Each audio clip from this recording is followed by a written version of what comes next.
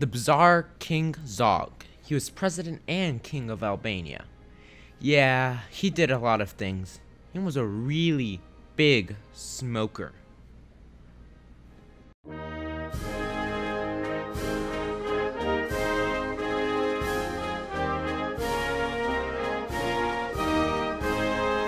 Born October 8th, 1895 in Castle Birgitte, Albania, his original name was Zog-King, not Zog.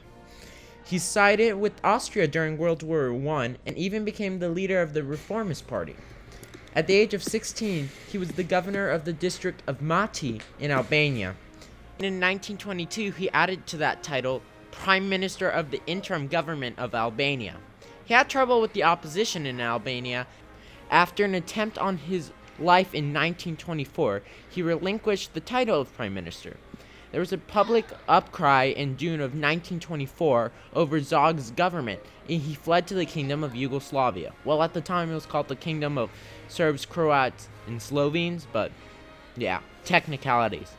He was eventually exiled, and in January 1st of 1925, Yugoslavia and Russia helped him return, and he became president on February 1st of that same year.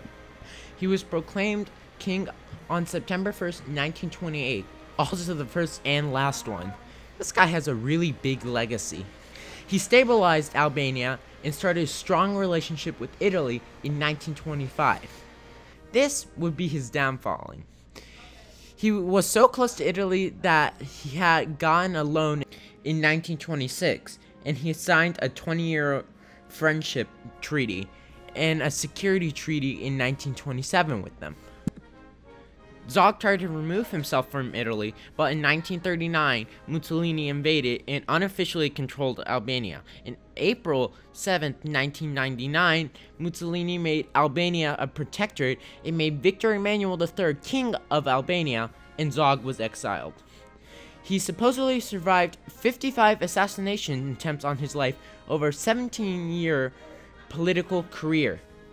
Interesting fact is the person who drove him out of Albania as Italy invaded was the James Bond writer Ian Fleming. Apparently, Zog loved smoking. He set alarms at night so they would wake him up so he could smoke. After World War II, Enver Hoxha made Albania communist, and Zog formally abdicated January 2nd, 1946. He died April 9th, 1961 in Suzanne, France. His remains were sent from France to Albania in 2012.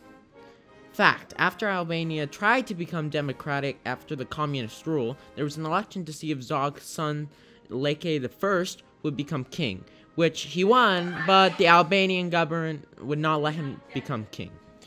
After Leka's death, they issued an apology. Thank you guys, hit that like and subscribe. See you next video.